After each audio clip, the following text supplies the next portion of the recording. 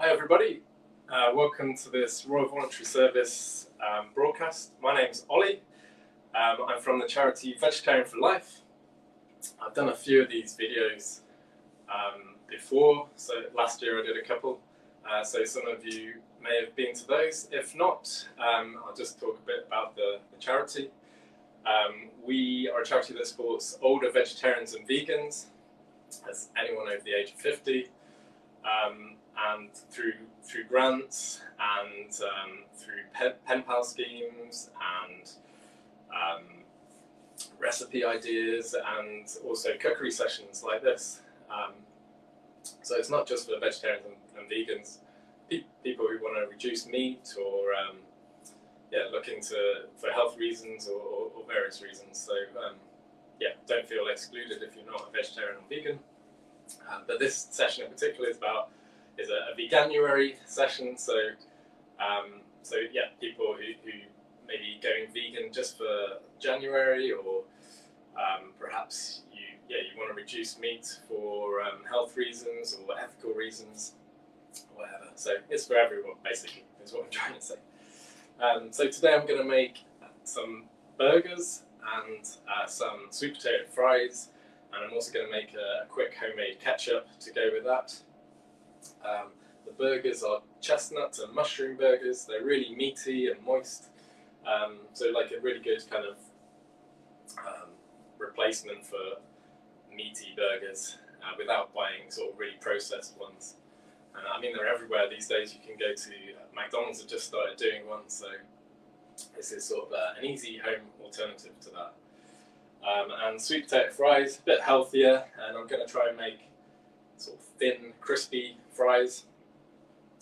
But obviously you can make wedges and whatever you fancy as well. So yeah, I get started. I've got my oven on, quite hot, 220 degrees. I've got a large baking tray that's lined with some baking paper. And then the first thing to do is finish peeling my sweet potato. So this is quite a small one, and it'll probably make a good tray at least of thin fries. So sweet potatoes are a bit healthier for you. I mean, some people think they're a superfood.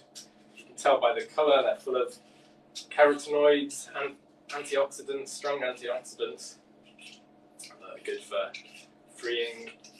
getting rid of free radicals in the body and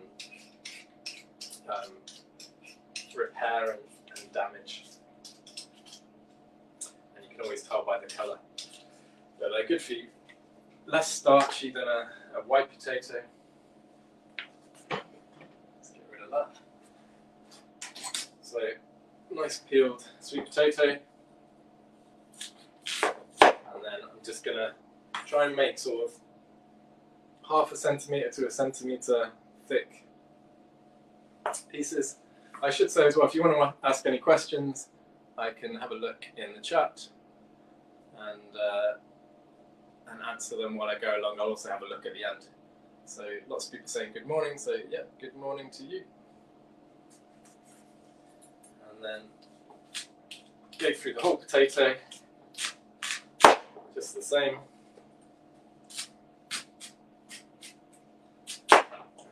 What we'll do, we'll turn around those slices and go the other way. So we've got slices like that, and then I'm going to lay them flat and then go the other way. We should have nice sort of French fries size pieces, like so. A bit fat, those ones. Probably make them a little bit thinner. And just do the same with all the other pieces. So kind of matchstick size ones. You can also make skin-on fries, definitely a lot better for you. There's a lot of nutrients in the skin of the potato as well. I just gave them a good scrub with a brush. That's all you need to do, really. So let's just do a few more of these. be enough for now. Put that aside for another day. And then gonna pop them in a bowl.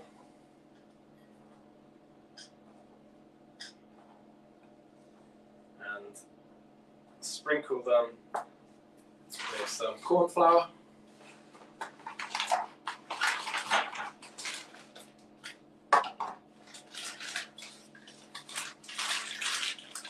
Could also use arrowroot as well. Less commonly found, but does the same job. So about half a tablespoon corn flour, and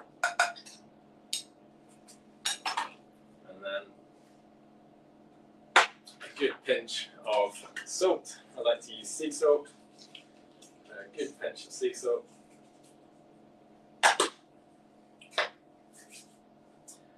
Just going to massage that corn flour in,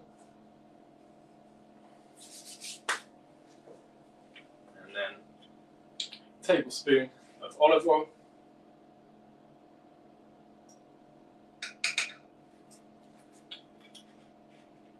and you can also add other things in here, flavourings, paprika. I'm going to use just some hot and smoky chipotle, just a little grind of that, and then onto the baking tray.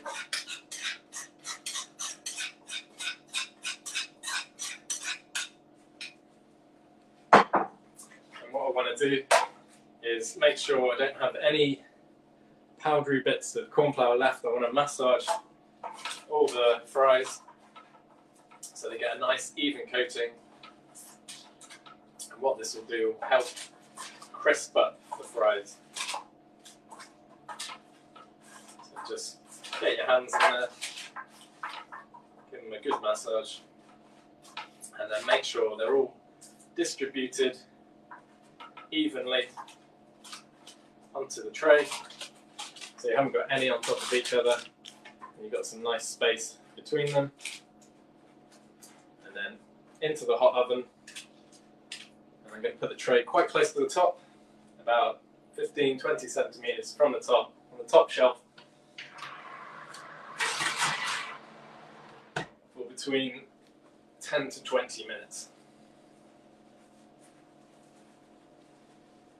Let's see if you've got any questions so far. Yeah, so that's a question from Karen. 220 fan, yes. So if you don't have a fan, you can increase the temperature a little bit. So very hot, you want them to be nice and crispy. Okay, let's get rid of this rubbish. And then the next thing we're going to do is start the burgers. So I've got some nice chestnut mushrooms, again, giving them a good scrub. 150 grams of mushrooms. Some people like to wash their mushrooms, but they can go a bit sort of squidgy. I tend to just give them a nice scrub, and you could even peel them if you want. And I'm just going to chop these quite roughly, so just taking off the stalk, and then in like that, just lost a bit, and then just literally hand on top of the blade, random sort of random size pieces. Doesn't need to be too neat, because this is going to get blended with some other ingredients. Mushrooms are really good for kind of replicating a sort of meaty texture. They're also got quite a bit of, sort of B12 and vitamin D as well, which is something you will generally get from animal sources. So quite good for a vegetarian and vegan diet.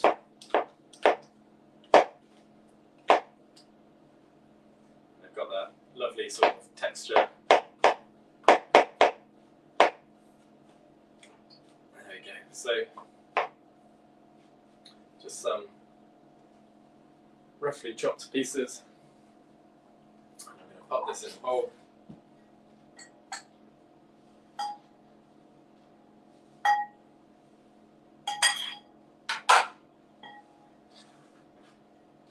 And then large clove of garlic. Give it a little crush. And then the peel will come off straight away. Again, just some rough shaped pieces, quite small, so you can get your blade in there and sort of really chop it quite finely into the bowl as well. And we're going to give this a really good season. Black pepper, so good with mushrooms. A lot of black pepper and good pinch of salt again.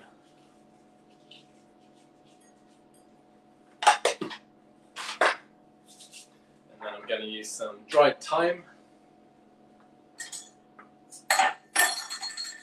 teaspoon of dried thyme, thereabouts, and then teaspoon of cumin, so lovely pungent cumin. It really doesn't dominate these burgers, just lends a lovely flavour. And then we'll give that a good mix. Nice glug of olive oil. You could use other oils as well, rapeseed oil, vegetable oil. That's fine.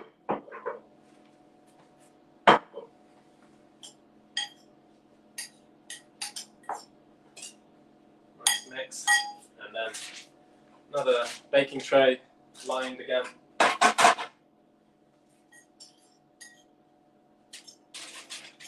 this will go into the hot oven for about 10 minutes, just so the onions change colour a bit, start to crisp up, and you'll see that they'll sort of shrink in size as well.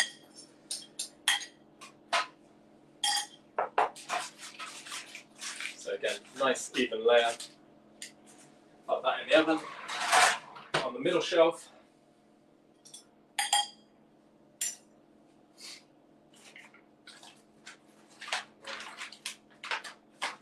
just check if anyone's sent any questions.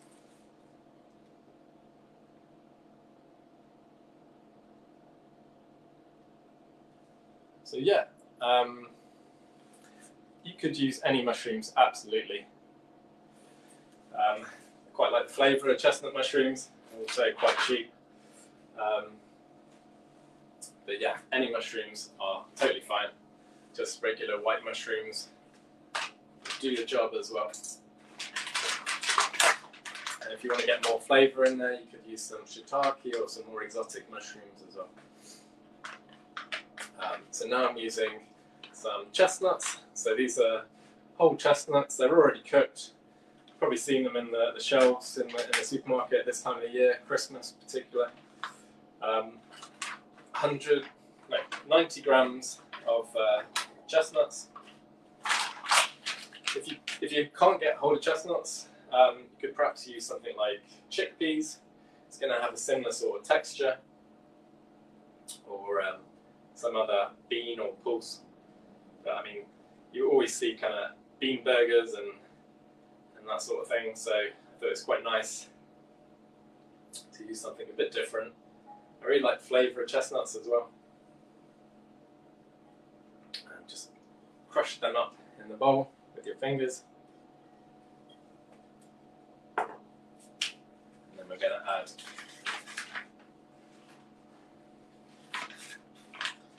a teaspoon of plain flour.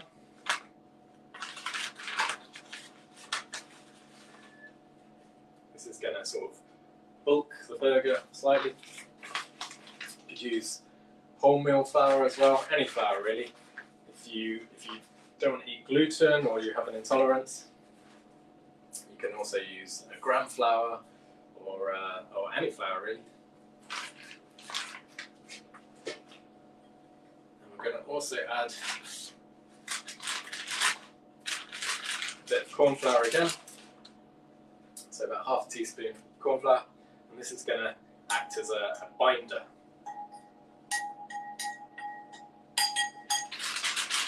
Again, you could use arrowroot, but it is less common. It's kind of made from the roots, starchy vegetable roots. It's a South American thing, but you do see it in the shops. There we go.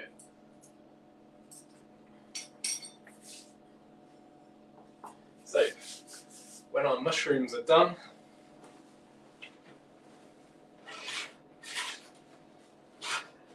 I made some a bit earlier so we don't have to be standing around. So you'll see a bit of colour on there, and they have shrank in size, and they smell amazing, the garlic and the herb.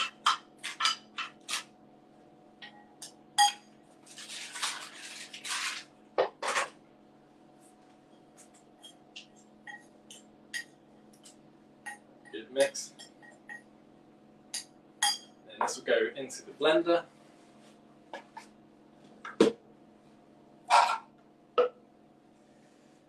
My food processor broke yesterday, so I'm using my NutriBullet. It's not the best thing for this, but it will do the job. So we'll just pop that mixture in there.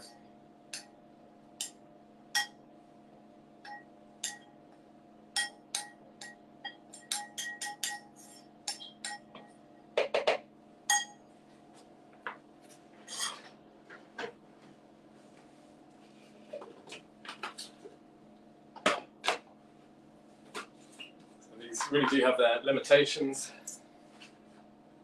but should do it. So it's going to be a bit noisy, a few pulses.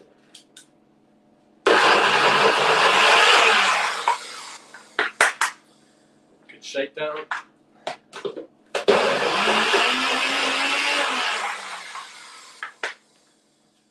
we go, that should be it. See, it's blended, but it's still got some texture in there. There's still a few bits of mushroom and a few bits of chestnut. And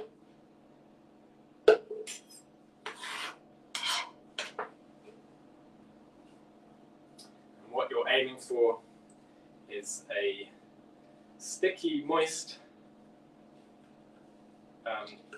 consistency, but not too wet. So I will show you. So you should be able to handle it easily without it sort of sticking to your hands. If it is a little bit wet, you can always add a little bit more flour.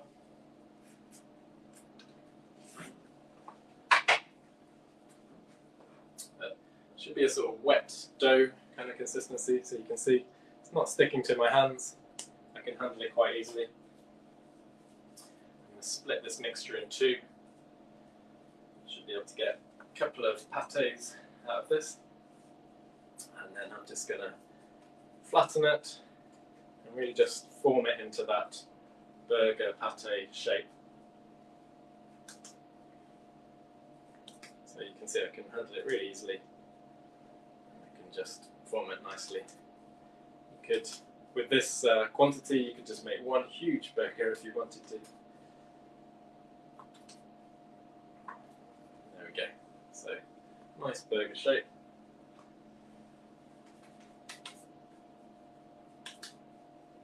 Do the same with this one. So we're not using any egg. Really don't need it. That little bit of corn flour in there is really enough. to bind it. There we go. So they're ready to go. Get a frying pan on. Nice high heat, medium high heat. I'm just going to wash my hands.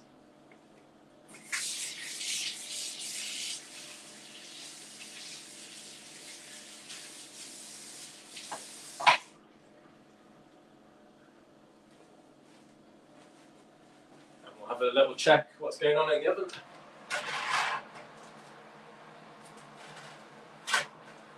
So the fries starting to brown a little bit. We can give them a little shake, move them around. The ones towards the edge are going to brown more quickly, so we can move those to the centre.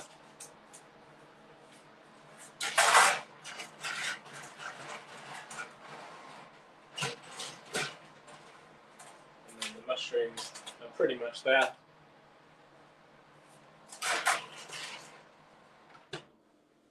Just pop them in for a couple more minutes. We've already got our mushroom mix here. So, should probably make ketchup first actually. So this is a really simple and healthy ketchup, I would say.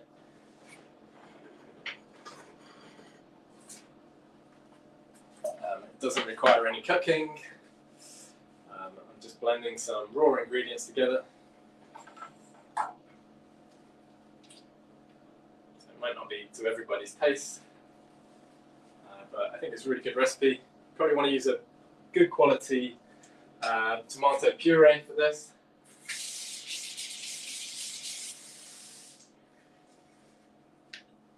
And into my blender jug, about 6 tablespoons of tomato puree.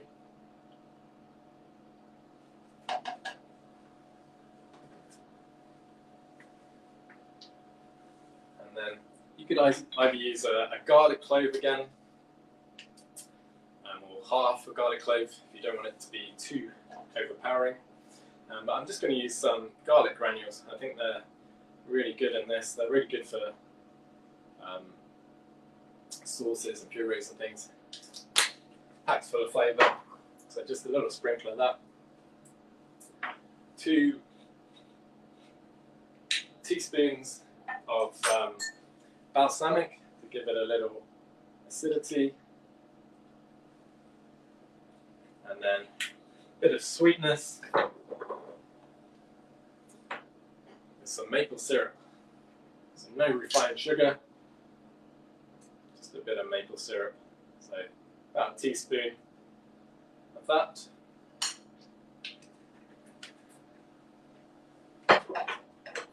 And then this is where you can really make it your own. So you can add some chili in there, or different spices. I'm going to add just some mixed herbs in there, and a bit of smoked paprika. Really like the flavour of that. So not too much, just a pinch really. And then again, nicely seasoned black pepper and salt.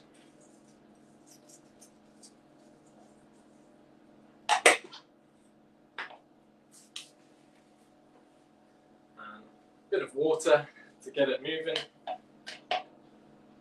So between about 50 millilitres of water. We'll see how that goes. Check on the oven again.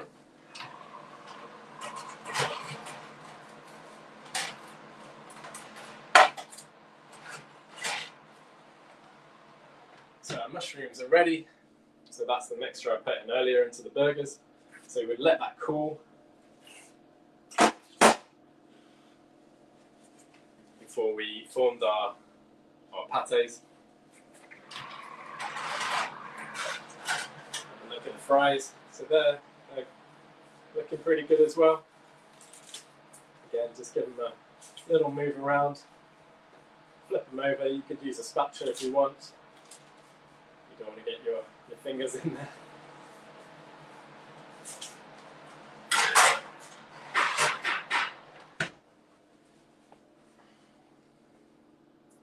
And then back to the ketchup. So it's going to give this a little blast. Again in the NutriBullet, which is fine for this task.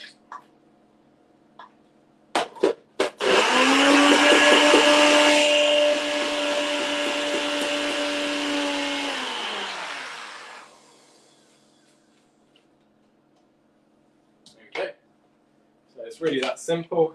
Got a nice thick ketchup. Give it a little taste.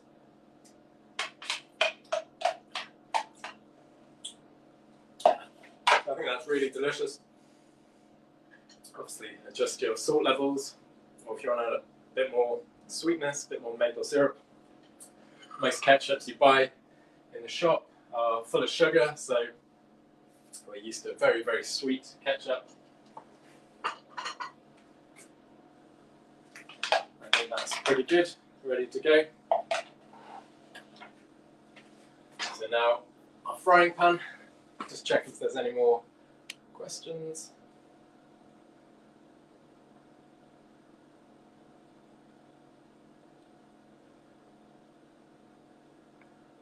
No, that's good for now. So get our pan on, nice medium heat. I'm going to use a bit of rapeseed oil this time. Not too much. About a tablespoon, maybe a bit less.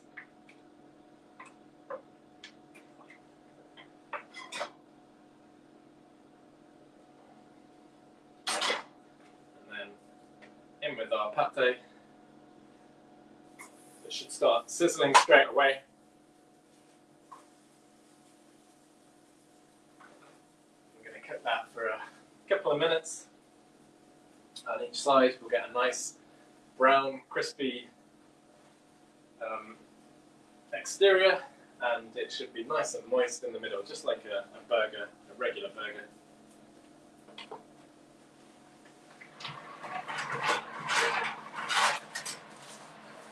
Like a sweet potato fries, they're looking really good.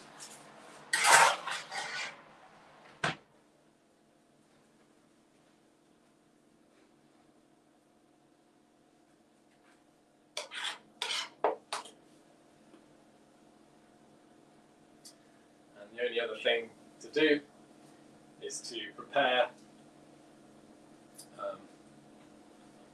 your salad or whatever you're going to top the burger with. So I've just got some nice gem lettuce. Just going to finely chop a bit of that. And then I've got a lovely big beef tomato. So just a lovely big chunk of that to put on top.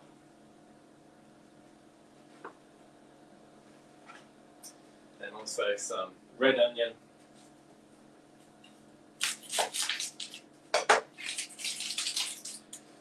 Gherkin would be good as well. Forgot to pick up some pickled gherkins. That's lovely on a burger. So nice, maybe a bit thinner than that. Nice sort of thin slice of onion.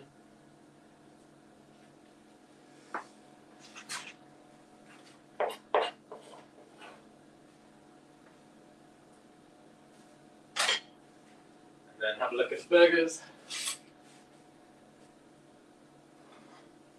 Get a spatula, just flip them over. So some nice colour going on there. Don't know if you can see that. Some lovely browning. Just going to cook that other side. Perhaps take a little less time, maybe a minute or so. And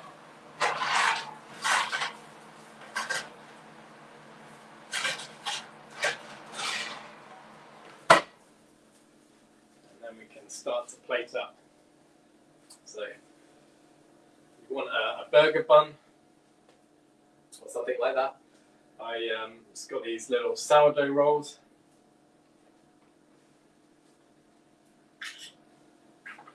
They're quite nice, and then I'm just going to slice them up. And then these, pop them in the oven for a few minutes just to crisp them up.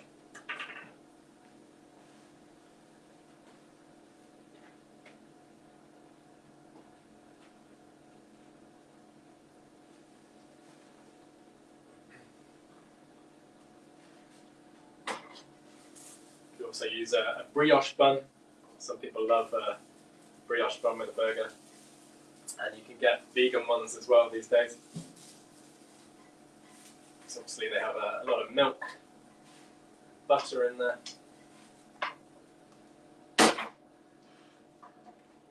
But gone with the sourdough today.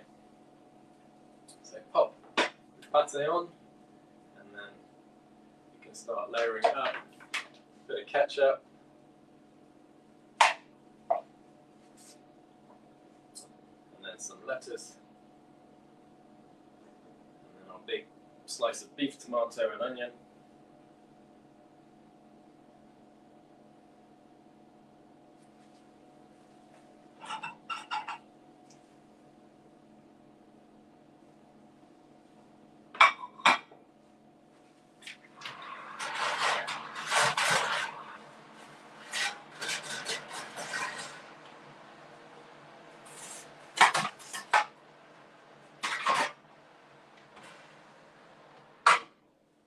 Fries aren't quite there, probably need another 5–10 minutes. However, I did make some earlier, so pop those on the side. So you can see they're nice and crispy, got quite a bit of colour going on there. And then a bit of ketchup on the side. Also put some mayo. Did think about making a mayo in this class with some aquafaba, which is chickpea juice. But I think the recipe's on our website. It's a really simple vegan mayo. It doesn't lack any texture or anything, or any flavour as well. Tastes just like the real thing. So there we go. Got our fries, our ketchup, and our burger. So let's have a little taste of the burger.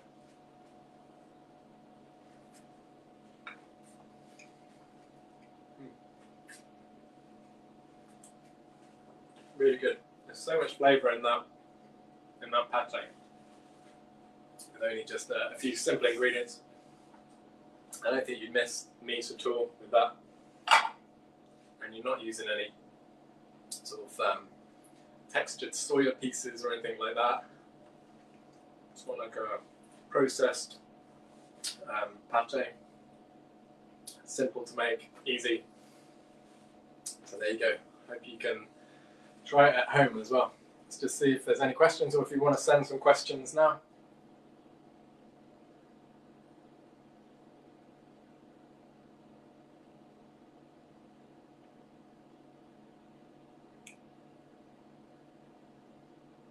So Jackie's just said you can find vegan brioche buns at the moment in Aldi. So that's a really good tip. Aldi are really good for some things.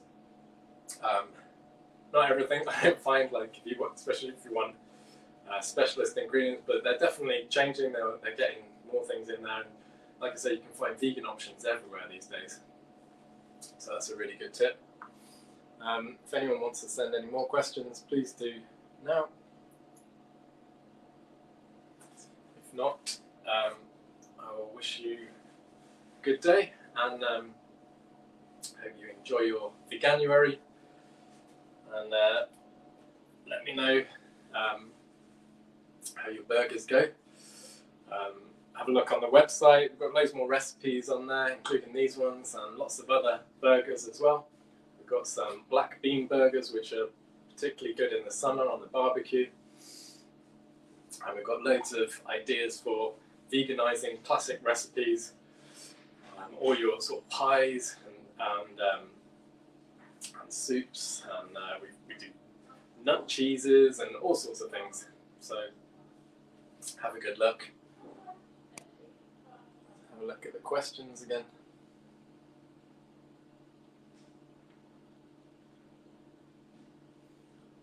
No more questions. If you want to send me a question, you can email me.